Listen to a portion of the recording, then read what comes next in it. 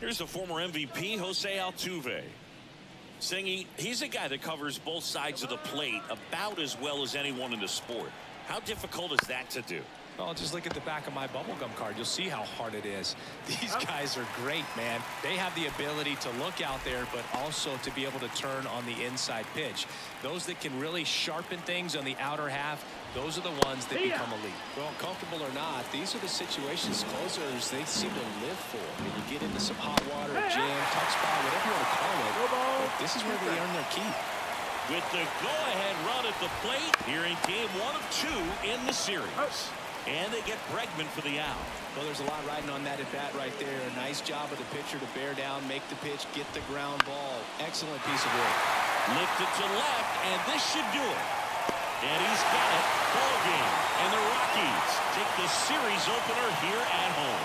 Well, looked like the pitcher was getting into a little trouble there, but quickly brought out a pitch that isn't what most hitters are looking for with that great velocity. But it was really good movement on the changeup. And a nice win today. A 3-2 final score in this one. They hang on to win it by a run. For Chris Singleton and our entire crew here at MLB The Show, thanks for stopping by. I'm John Shammy.